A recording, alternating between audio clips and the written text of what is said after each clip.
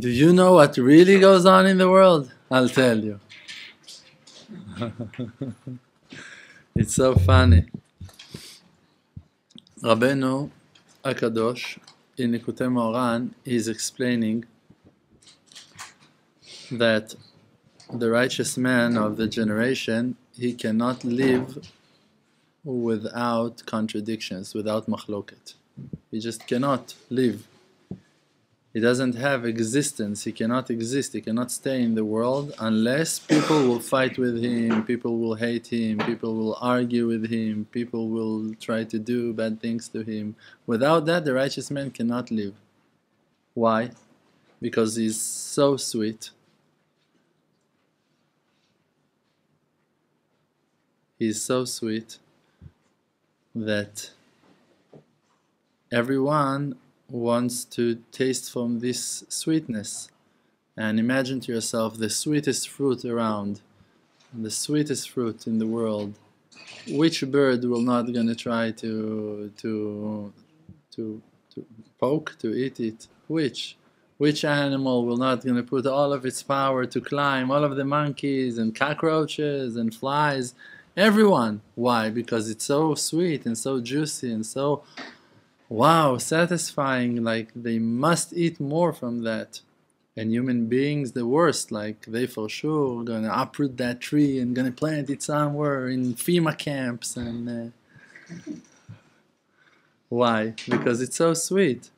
So the Creator, he must create a fence to defend this fruit, the sweetness of the world. Yosef HaTzadik, that he is the righteous man of the generation. In every generation there is Yosef HaTzadik. There is man that he is Natir Brit, that he keeps that covenant, the agreement with the Creator. He is the one that brings down the money for everyone. He is the one that brings the peace and the love and the harmony and the understanding. And there is a righteous man like that in every generation. Yosef HaTzadik. So the Creator, he must protect him. So what? How he protects him? If Yosef will stay with his brothers in his father's house, he will die over there. Why? Because then all of the brothers will attack him on daily basis and gonna break his spirit. So what HaShem needs to do with Yosef? He must exile him. He must send him away. He must create a certain argument, a fight on the back of Yosef that everyone will talk. No, he's a liar. No, he's a thief. No, he's betraying us. No, you don't know who he is. We must sell him. And then they're selling him. Really, they're betraying him. They're selling him to the Ishmaelim and to the Egyptians. And then he goes to somewhere else. And over there, you think, oh, how much he's suffering. No, that's his only chance to grow and to become who that is. That's the only way. That he will be in solitary, all alone, separated from all of his friends. Everyone are talking about him. He's got enemies. And then over there also, again, suddenly the wife of the minister is looking and thinking, and another rumor and another conspiracy and sending him to jail. Why? To protect him. Why? Because of his beauty. Because that no matter where he goes, it's written on Yosef HaTzadik that when he was walking, women would see him walking, and if they would peel fruits and vegetables, they would cut themselves and bleeding and wouldn't feel the pain.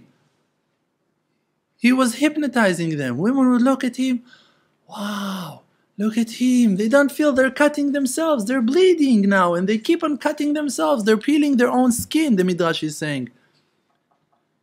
Doesn't feel the pain, doesn't feel the fact that they're cutting themselves. Why?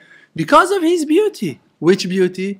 The beauty of the Creator that is not being blocked by him. He's the only one that is not blocking the light of the Creator. So it's fascinating. Everyone looking at him. Wow. Look at him. Look at the light. Look at that light. Now I'm working very hard not to talk about myself, because now if I'm going to start talking about myself, you're all going to say, no, he's Yosef HaTzadik, he's talking about himself, so I'm not going to tell you anything. Why? Because you're weak in your minds and you cannot hear. So I'm not going to tell you what that I wanted to say. And I'm going to read to you Likutei Moharan instead. You have weak minds. You have weak minds. Everything I'm going to say, you're going to, oh yeah, Rav is saying, Dror Moshe, yes, Kedem. Stop with your illusions. Listen, it's Torah. We're learning Torah. You don't need to try to taste from this sweetness. That's exactly what you're not supposed to do, to try to take from it for yourself. No, oh, let's listen. No, yes, I'm close to him. Yes, I hear this Torah. Yes, I'm watching it. No, don't try to satisfy yourself now. Yes, I see. No, drop it. Drop the nonsense. Listen to the voice of HaShem. Voice of HaShem is telling you HaShem loves you. That's the voice of HaShem. All of what that we're saying is only ways to serve for you the wisdom that you can become 100% like Yosef HaTzadik.